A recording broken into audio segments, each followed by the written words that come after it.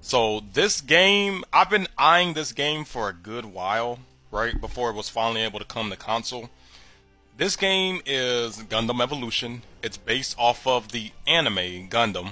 Now, I want to also go ahead and say I haven't seen Gundam. I haven't seen the anime, but I've always kind of wanted to get into it. But I know it's a very long, complex, deep anime, and then there's like a bunch of different parts, right? So I never really myself dived into it. But like I said, I've been eyeing this game, and I think this game is going to be the catalyst that gets LB to actually watch the anime. And the reason I say that is because not even a few years ago, but a good long couple of years ago, there was a game that came out on PC.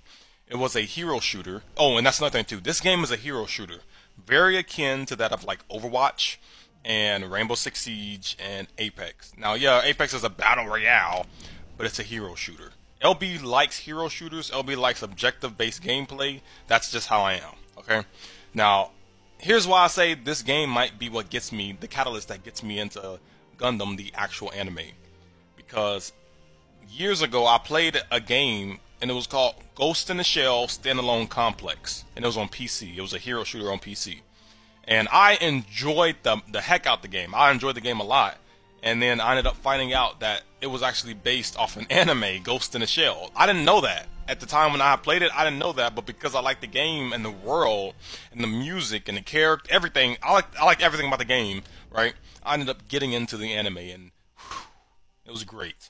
All right, so I'm feeling like this game might be another similar situation where I end up getting into the anime because of this game. And again, because it's a hero shooter and an objective-based game, and that's just how I am. I like those kind of games. So I just really want to just try the game out and just see what I think about it.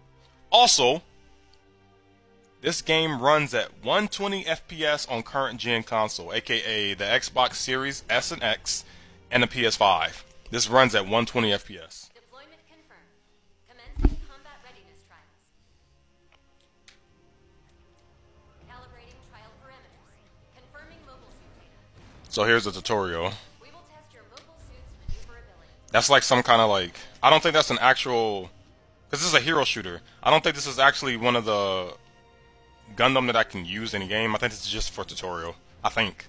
Set your camera and movement control. Alright. That'll work for now. Okay. Now for long distance movement. Hold down your thrusters while moving to quickly travel to the target location. Can I fly while I'm doing this? Or am I just gliding? This should slow you down. Did you hear that? So is that the pilot talking or is that the mech talking? I think that's the pilot, right? That's the pilot? Tap your thrusters while moving to perform a short dash. Dash Ooh, okay. depletes your thruster gauge, so you Interesting. And you see on the bottom left, there's your thruster can gauge. and reach the target location. Hold jump briefly to perform a high jump. And you can hover while holding the drop button. But you can't dash, or at least this mech can't dash midair.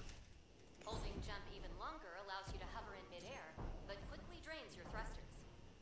Use hover to cross the gap and reach the target location. Okay. Phase complete. The scaling, this, wait, is there FOV? On to the next test. Is there FOV slider? No FOV? Target location. Okay, no FOV. That's gotta come in the future. My sensitivity still feels like it's slow. Testing will focus on your mobile suit's combat systems. Follow the on-screen instructions.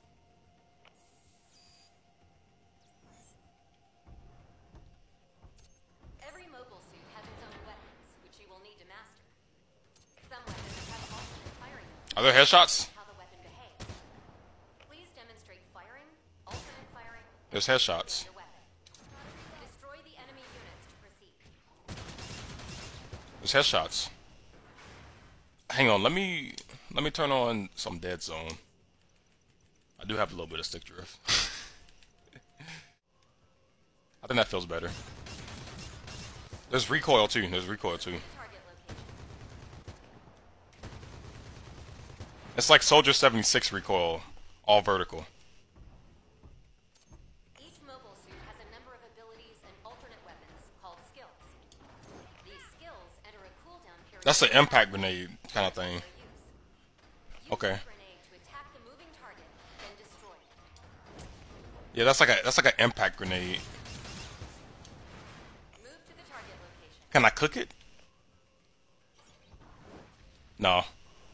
It didn't deal that much damage, but I'm not using it correctly. All right. I don't know the optimal way about using these things yet. Offensive in nature.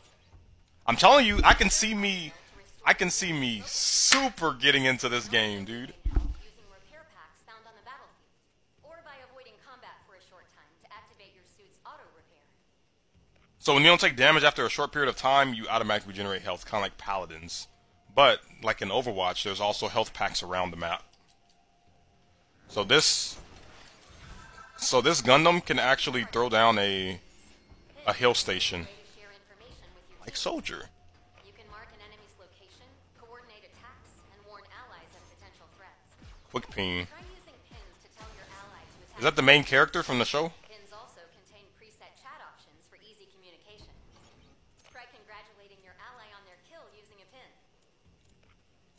Good work. Move to the target location. Nice. A mobile suit that takes too much damage becomes disabled.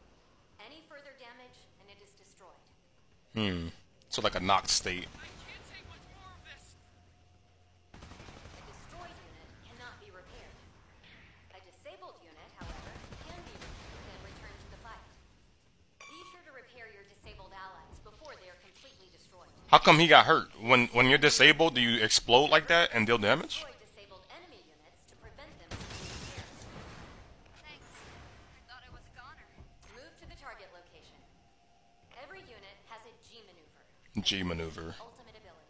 Okay, that's your ultimate. The Pale Rider's gear, Hades, temporarily increases the suit's performance and damage. Activate your G maneuver. I've got you in my sights. Nice. Base complete. Perfect. All systems are battle ready. Proceeding to the next test. Okay, so the Y ability is impact grenade. A ability is some kind of like slowdown grenade, right? And then B is a heal station. RB is jump. LB is trigger, or LB is speed, move faster. For your final test, I want you to complete some simulated mission objectives. And I can change those bindings if I want to, of course. Move to the target location. I like the music. Some missions require teams to set or disarm a mega charge. This is the objective. Like gameplay, one of the game modes. Like bomb demolition. Disarm that enemy mega Yeah. charge before it detonates.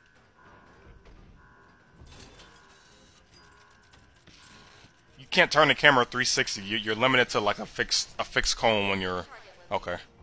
That's really important to know that, because if you have access to spin the camera around fully 360 while you're planting or disabling or whatever, then like that's incredibly strong. Sometimes it can be too strong. Charge at the enemy objective. So now I'm planting, Approach the enemy console and select the plant. and now defend it. Once the mega charge is planted, the enemy will attempt to disarm it before it explodes. Hold them off until the objective is destroyed. Oh, you don't throw that thing far at all. How far do you throw the impact? Move to the target location. So you throw the impact really far, but the other one you don't throw far at all. Let me see. Is there? I hope there's a firing range. Dude, you don't throw that thing far at all. That's gonna be a skill to that. Other missions require teams to capture or defend specific areas. Okay. Capture meter fills while your team controls the area. Once full, the area is captured. Try to capture the area ahead of you. You hear the music? So how does the ultimate work? Ultimate charge work? Capture meter will stop filling. Does ultimate charge work based on? Is it like Apex where it only charges over time? It doesn't charge via how much damage you deal? Or is it like Overwatch where it does charge from time and how much damage or capturing Well objectives done, and things like pilot. that? Calibration complete. You're ready for the real thing. It's probably like Overwatches instead of Apexes. Seeing you in action. Command expects great things from you. Thank you. That was Pale Rider. So Pale Rider seems like a balanced type of mech.